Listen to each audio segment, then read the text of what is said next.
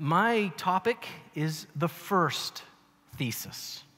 And before we get to the thesis, number one, as representative and as a window into the 95 Theses, let's look to God's Word.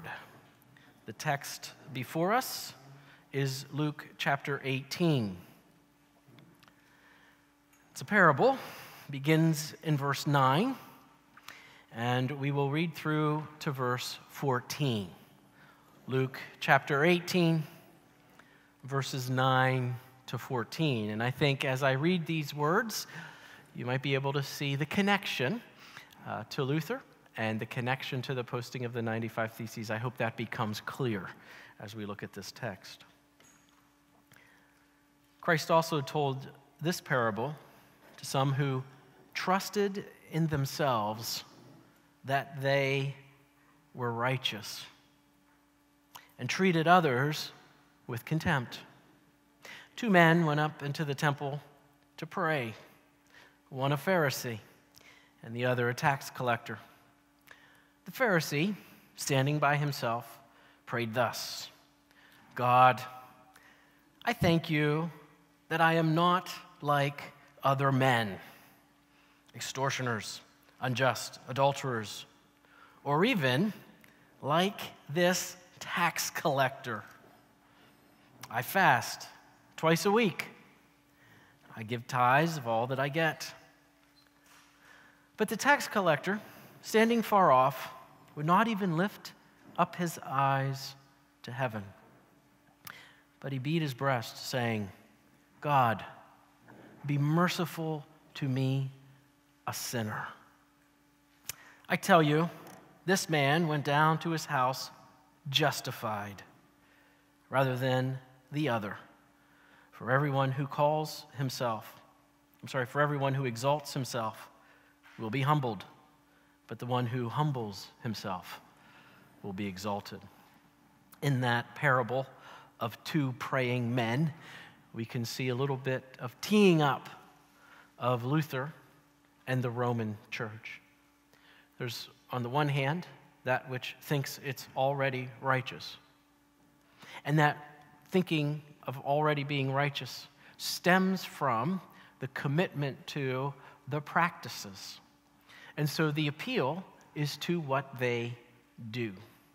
You can't also but miss there's a sense in which there's a rather high regard for the self on behalf of the Pharisee. Not only is there an appeal to what they do, but they are rather self-congratulatory about what they are capable of. On the other hand, there's this tax collector. Now, Luther was not a tax collector. In fact, I don't think he had much regard for tax collectors at all, as I understand his writings. He was a monk. But certainly on this point, he could agree with the tax collector that there's only one thing he can appeal to, and that is the mercy of God.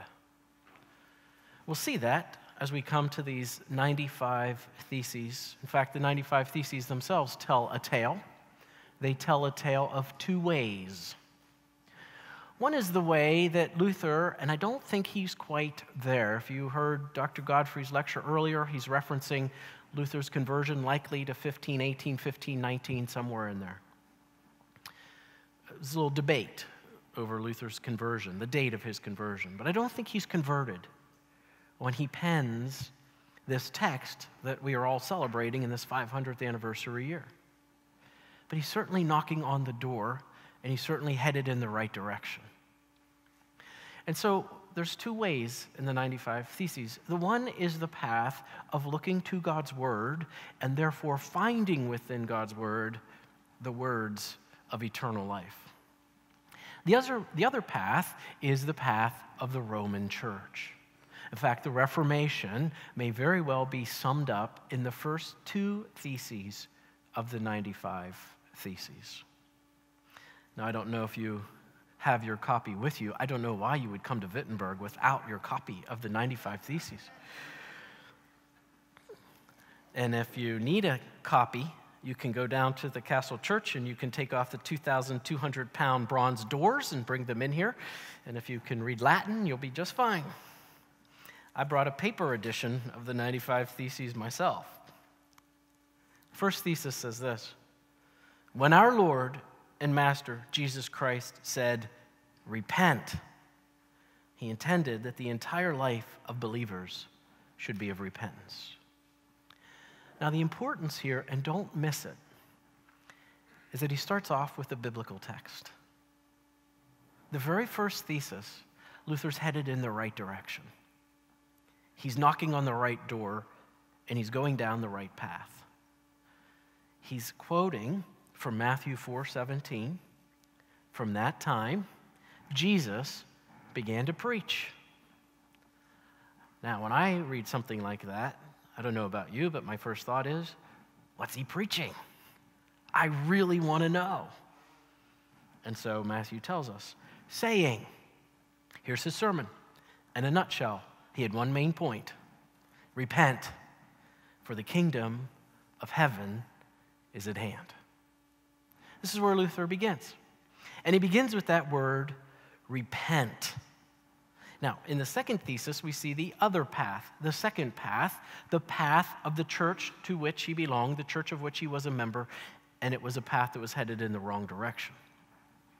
He says in thesis number 2, the word repentance cannot be understood to mean the sacrament of penance or the act of confession and satisfaction administered by the priests. Now, how is Luther able to arrive at this conclusion so lucidly? We have to back up a year, 1516. It was in that year that Erasmus of Rotterdam, the humanist, and as Luther will say, he commends Erasmus because he sees the fault within the church, but he fears that Erasmus does not go far enough in embracing the truth. Erasmus recognized the church to be wrong, but he never came to embracing the doctrines of the Reformation and the truth of the gospel. In fact, he's going to toe off with Luther on the subject of the will in 1525. But back in 1516, Erasmus is doing a very important work. He's in the city of Basel. And there in Basel, he's laboring and brings together for the first time the publication of the Greek New Testament. It's an edition with the Latin on one side and the Greek text on the other. That is quite a feat for a publisher to pull off in 1516. And a copy of that makes its way to Luther. And he's looking at the Greek text of Matthew 4:17. And he's looking side by side at the Latin text of Matthew 4:17. And the Latin text for the English word repent is penitentiam agate, which if we translate that, I don't know what it is into German, what it is into English, do penance. Do penance, for the kingdom of heaven is at hand. Well, Luther's looking at the Greek word, metanoia. It has nothing to do with penance, not even remotely close to penance. And so Luther understands that this entire doctrine, tradition within the Roman Church of penance is not biblical. And so he says it very clearly in thesis number 2. This word repentance cannot be understood to mean penance. It was through this path of God's word that Luther would eventually be led into the truth of the gospel. In fact, if we back up and look at the preface to the 95 Theses, we see what's motivating Luther, what's pushing Luther. The preface reads, out of love for the truth and the desire to bring it to light.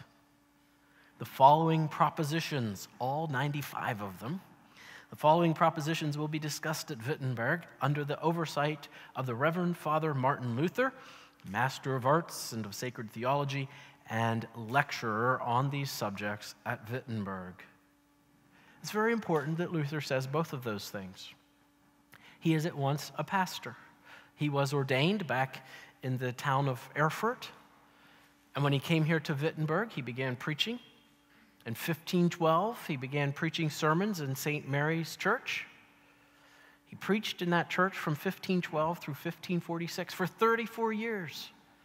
He was preaching in this town with some interruptions from time to time, being exiled to a castle and whatnot. So with some interruptions, but he was a preacher. And in 1517, he was a preacher. And as a preacher, he was, in that understanding of things, he was obligated for the souls of his congregation. And this indulgence sale, this sale that was authorized by Albert of Mainz, and he was going against canon law by having multiple bishoprics, one extending pretty close to Halle. But in order to do that, he needed a papal dispensation, and so there was a little bit of negotiation going on with Leo X. Meanwhile, back in Rome, Leo X is having difficulties of his own. He and the Pope prior to him have exhausted the treasuries of the church in building up St. Peter's Basilica. Luther's going to call it out by name in the 95 Theses. And so Leo has a problem. He has a depleted treasury, and he's in need of funds. And Albert has a problem. He is going against church law, and he needs a dispensation. And these two need each other. And so a deal is struck. These are good businessmen. They negotiate.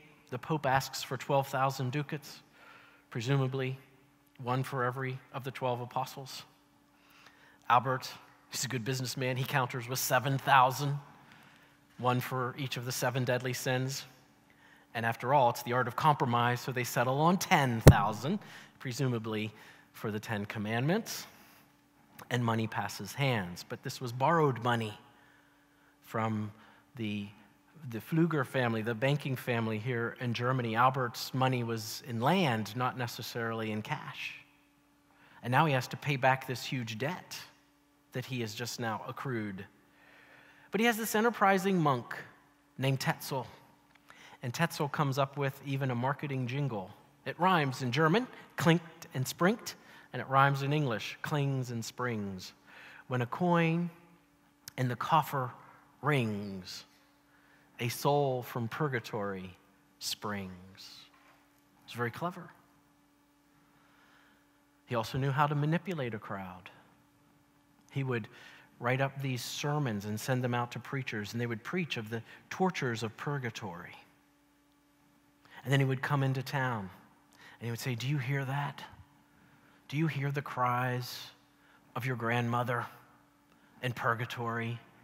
And you hold on, you greedy person holding on to your coins. Why, if you just throw those coins into the coffer, your grandmother will be released from purgatory. And you too can be released from purgatory. You can buy your way out of purgatory. Sometimes we say that this indulgence sale was buy your way out of hell. No, it wasn't. You weren't in fear of hell. You were in fear of purgatory. See, at baptism, the stain of original sin was removed, and so hell was off the table, but purgatory was on the table because you still had sins, stains attached to you, and you had to be purged of them. But you can buy your way out of that through this indulgence sale. And so Luther's parishioners cross the Elbe River, and they go over into the regions where Albert's priests and Tetzel's priests, colleagues, monks are selling indulgences, and they come back, and Luther is a pastor, and he's responsible for their soul, and he's calling them on the carpet for their public sins, and they reach into their pocket, and they pull out their indulgence slip. And how can Luther, a monk, go against his pope? So when Luther says that I am the Reverend Father Martin Luther, he's saying I'm seeking the truth because I have an obligation for the people of Wittenberg, who are my flock. And then he says, I'm a lecturer of sacred theology at Wittenberg. He was a doctor. This is an office that the church instituted, the doctor of theology. These were the heavy lifters intellectually who would keep the church on track. They were the ones who were shipped off to the university and devoted their lives to studying so that they would know what the church believed and they could hold the church to its teachings. And so Luther, as a doctor of the church, had an obligation to his church, and when he saw something awry, he spoke up. When he comes to write the first of the 3 treatises in 1520, he's going to say, the time for silence has passed. The time to speak out has come. It's true of the indulgence sale. Now, as we get into the 95 Theses, and I hope you read them, you know what's going to happen. You're going to die, and you're going to show up at the gate, and you're going to be met by St. Peter, and he's going to say, why should I let you into heaven? And you're going to say, well, because I trust in Christ. And he's going to say, great, you can come in. And he's going to say, oh, by the way, have you read the 95 Theses? Now, see, be very careful how you answer that question, because it will determine where you end up in the new heavens and the new earth. So if you want a really nice place, read the 95 Theses. And I hope you know that I'm joking about all of that. But you're going to meet Luther. You're going to see him in heaven. He's going to talk to you eventually. Might as well not be embarrassed that you never read his 95 Theses. But as he's working through these 95 Theses, and as he's engaging them, he's beginning to realize more and more that something's awry. Now, as you read them, you'll see that he's affirming a lot within the Roman Catholic Church. He's actually affirming indulgences. He's rejecting this indulgence sale. He's affirming purgatory. And he's affirming papal authority. There's an awful lot in the 95 Theses that he's affirming. What he is going after is the particular, very blatant abuse that has happened under Leo and through the machinations of Albert and Tetzel. So he's still not quite there, but he is raising questions. Well, as we roll through some of these theses, we can see some of the things Luther's up to. In thesis number 21, he says, therefore, those preachers of indulgences are in error who say that by the Pope's indulgences, a man is freed from every penalty and is saved.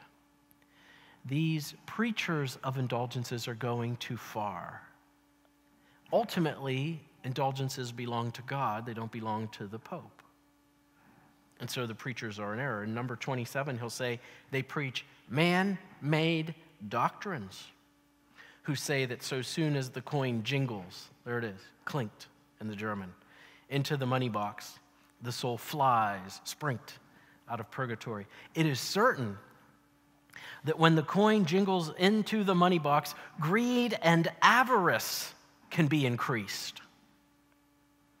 But the result of the intercession of the church is in the power of God alone. Here's something that's very important that's underlying the surface here. This is where it ties back into the parable of Luke 18. Luther is challenging the presumption of the medieval Roman Catholic Church. He's challenging the presumption of the Pope, the presumption of the church's practice of her sacraments. It's the presumption that simply by doing it, we will get the result. It's the presumption that simply by asserting it, it will be. And not recognizing that there are two missing ingredients. He's going to come to say this in a sermon he preaches right over there at St. Mary's Church on Palm Sunday in 1518 called Two Kinds of Righteousness. And that presumption is the lack of faith, that the sacraments are simply performed and there's no discussion of faith. And in Two Kinds of Righteousness, Luther will say, the forgiveness of sins, the becoming righteousness, is not through the sacraments automatically. The ingredient is faith. And then the presumption that the Pope has the authority to declare this, not recognizing that the Pope is on borrowed authority, that of God and his word. when Luther says that intercession of the church is in the power of God alone, he is calling his church to be humble before God, and to not be presumptuous. Do you not see it in the parable of the Pharisee? I fast, I follow the rules, I do this, I do that. That guy doesn't. Surely I'm righteous. In fact, isn't this what Jesus says? He told the parable to some who trusted in themselves that they were righteous. That's presumption. And Luther sees it in his own church, and he calls his church on it. One of the saddest of the theses to me is thesis number 56. Here in thesis number 56, Luther says, the treasures of the church, out of which the Pope grants indulgences, are not simply named or known among the people of Christ. To be sure, there are the treasures of the church. And the Roman medieval church is saying, this is what the treasures of the church are. In fact, we'll explain this in a minute. It's an expression of an understanding in medieval Catholicism about the saints and their merits. And so the church is teaching this about the treasures. And what Luther is saying, here's the tragedy of the moment in which we find ourselves in 1517. The true treasures of the church are not simply known or taught among the people of God, because the church has abdicated its place, and the Bible is absent, and when the Bible is absent, the gospel is absent. Is this not a sad thing? The true treasures of the church, they're not sufficiently named, and they're not known among the people. This is what is troubling Luther. This is what is troubling him in terms of his role as a pastor and his role as a theologian. That something's missing here. And it's not just something, it's the thing.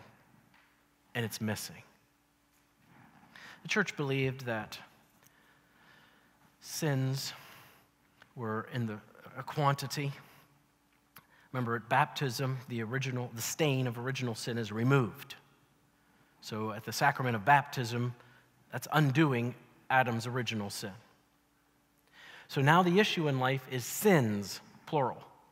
And if the issue is sins in the plural, then when you get to grace, it's not a quantitative thing, it's a qualitative thing. It becomes grace is. And now we have the whole penitential system. You need more graces than you have sins. You need more merits than you have demerits. But you have a lot of demerits. And you have very few graces because you're, common, ordinary people.